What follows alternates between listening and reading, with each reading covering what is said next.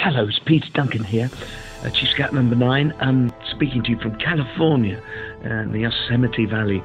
I've been doing my thing and stuff. I just been asked by Oliver to send a message to wish them luck for HSX Antarctic Expedition, and I certainly do that. I wish Oliver and all the team a lot of success, and I hope it is as good as what turned out for our Everest expedition. Camp 4's at about 8,000 metres, roughly. And tonight is our night.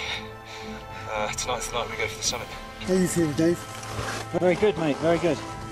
Got a bit of a nervous stomach. Probably that chicken risotto, but I'm all good. We are literally on top of the world. There is no body standing on Earth higher than us now.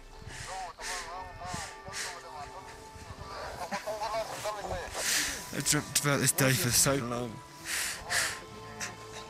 Certainly, if you're looking at the footage now, you'll see that some of the guys did get to the top, and that takes a lot of preparation, takes a lot of guts, and it's obviously, from what you can see in the footage, if you're watching it, it can be quite emotional, and it can certainly give you a sense that you've achieved something. So if you're thinking about supporting HS Antarctica, please do.